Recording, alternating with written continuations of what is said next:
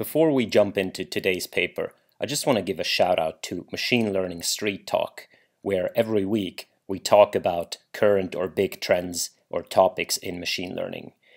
The first discussion that we launched is actually on today's paper, The Enhanced Poet. So if you like the following video, you might want to jump over to Machine Learning Street Talk and check out our discussion about it. It's very interesting. All right, have fun. Hi there. What you're seeing here are many different environments from a single run of a system that's called the Enhanced Poet.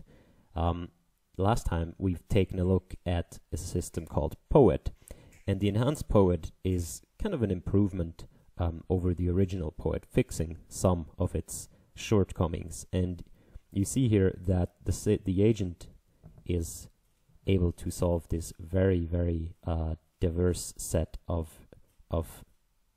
environments. And the notable thing is this is from a single run of this algorithm. So one run will produce all these different environments and will produce agents that are able to solve all the different environments at the same time in parallel. So it's a population-based method. If you haven't seen the video I did on Poet, I suggest you go and see that now. This is simply an enhancement to it, and I expect people to know kind of what I'm talking about.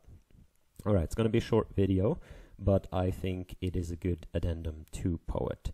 So it's the Enhanced Poet, open-ended reinforcement learning through unbounded invention of learning challenges and their solutions by Ruiwang Joel Lehman, Aditya Rawal, Jial Chi, Yulun Lee, Jeff Clune, and Kenneth O. Stanley. So we'll jump right in. They make a number of improvements to the original Poet, and I simply want to discuss the most important ones. So you know they have a nice graphic down here of what happens in Poet. Poet builds up this tree of environments, and to each environment it has an agent that it trains to solve that environment at the same time. So at the same time it will kind of start out here. It will generate offspring. It will continuously generate offspring, and then it will also continuously train agents in each environment that it produced in order to solve that environment. And it keeps doing that while producing more and more offspring. And then once in a while, it does what is called a transfer. So that means that, for example, you see here, the offspring produced here from this environment, you kind of see that the lineage here kind of focuses on squiggly environments, right? You see that there's a bit of a squiggle here and a bit of a squiggle here, and then the offspring all of a sudden is a bit more smooth but has this little step here, and then this offspring of this environment has this large step here. Now the agents that come from here have kind of been optimized to solve the squiggliness problem. But here, over here, this lineage has specified or specialized more and more in kind of like these kind of large drops or steep hills. So the agent that was trained over here was found to be very effective in this environment and therefore can be transferred. So this kind of population branching out into the different trees and then transferring solutions between the parts of the trees, that's what makes Poet very powerful mechanism to solve these kind of tasks. Alright, so how does this improve?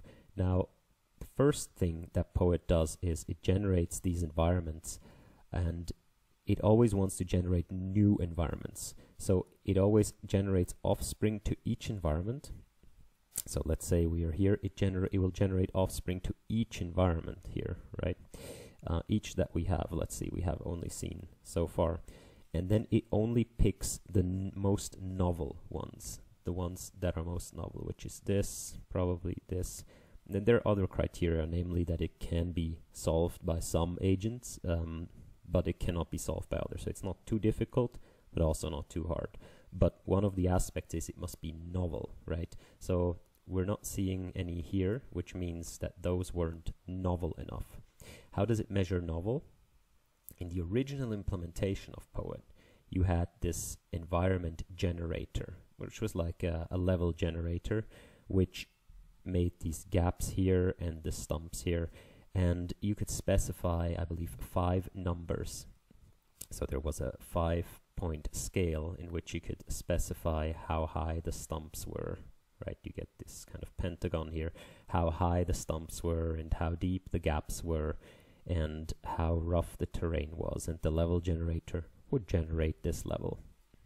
And so your distance metric between environments was a vector of size 5, right? This is environment 1, and you had environment 2, which if it's more, it has higher stumps, right? Then this particular number here maybe would be higher than this number here.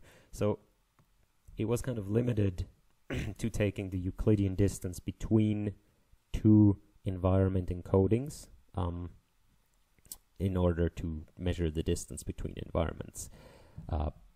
This is very, very domain specific, and the authors here argue what we should rather do is have a general environment agnostic distance metric, right? So here's what they propose. They propose the following. Why don't we, if we have a new environment, right? Let's say we have a new environment, we measure all of the agents, the current agents and the ones we've already seen, right? We measure all the agents in our database on this new environment. That's this. And they come up with scores, right? Each of them gets a score. And then we, clip and bound the score. So the max here is 300 and the minimum is 50. But in any case, we then rank them, right? So we evaluate them and then we rank them from best to worst. And then we normalize, which simply means that the best one gets a score of 0.5 and the worst one gets a score of negative 0.5. And now this vector here, this is now used to compare environments. So if we have another environment, right here, we have E2, and that gets a different ordering, right? So maybe agent 1 is now the best, agent 2 is really bad, and so on, right? That gets a different ordering. Then the resulting vector here will be very, very different from this vector right here. And this is very agnostic, so no matter which environment it is, if the ordering of agents in it, the score they get, the order of it is the same, the environments aren't really different from each other, the authors argue. But if the scores are very differently ranked, right? So imagine the environment is harder but essentially the same, then the scores will be lower, but still the agents would be ranked the same. So you can argue, well, that's just kind of the same environment, but except a step like this, it now has a super steep step, right? It's not very different. But if instead of that, you get an environment that is like this, like you say, wow, that's qualitatively different. And you would expect from this one to this one that the agent's performance would roughly stay the same, but you would expect from the middle one to this one that an entirely different set of agents might perform well, right, in this one. So that's how novelty is measured, and I think it's it's a pretty cool way. I don't have coronavirus, by the way. Maybe. Who knows? Ha.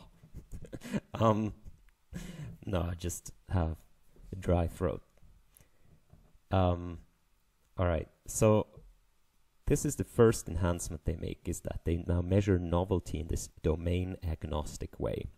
Pretty cool so far. And what this allows them to do, this allows them to actually not rely on this level generator with the five parameters in order to generate these levels. But these levels can now be produced however they want with different generators, and that's exactly what they do.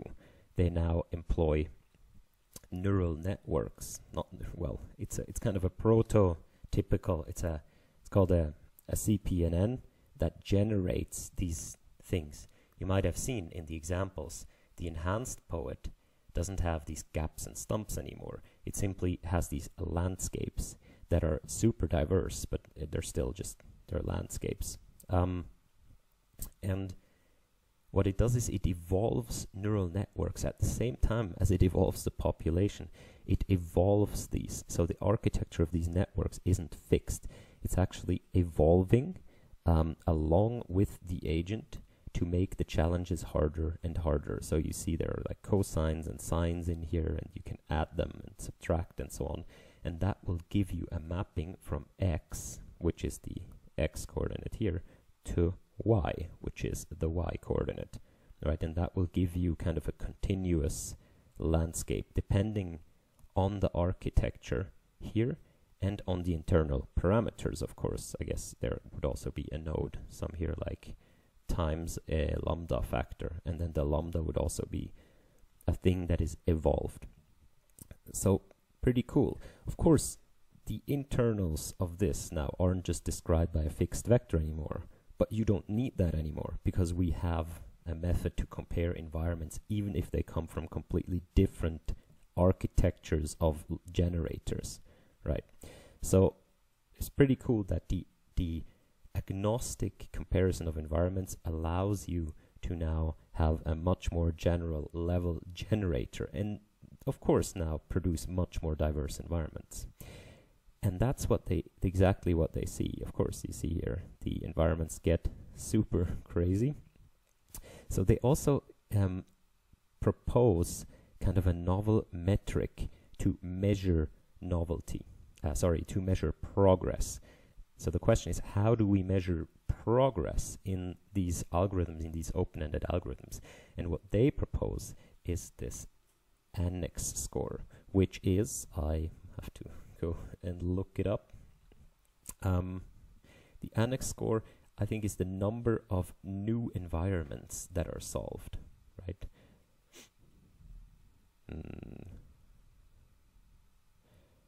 Yes, so exactly. The question is whether a system continues to generate interesting new things.